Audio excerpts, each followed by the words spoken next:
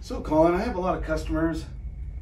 They get everything set up and they start their blasting and they have trouble with this knob right here, the aerospace blend knob.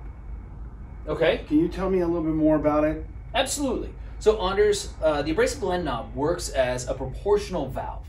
It diverts some of the air to the modulator and some of the air around the modulator.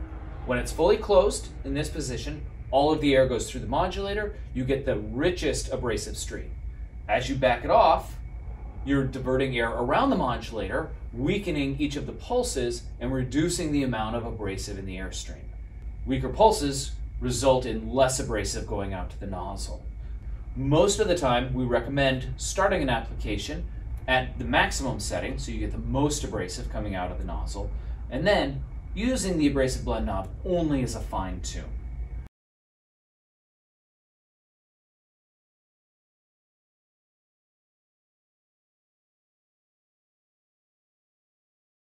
So Colin, this is a good piece of information. I notice a lot of my customers do have questions about this, and I think it's a good way of optimizing their equipment, making it very useful. Good. Thanks.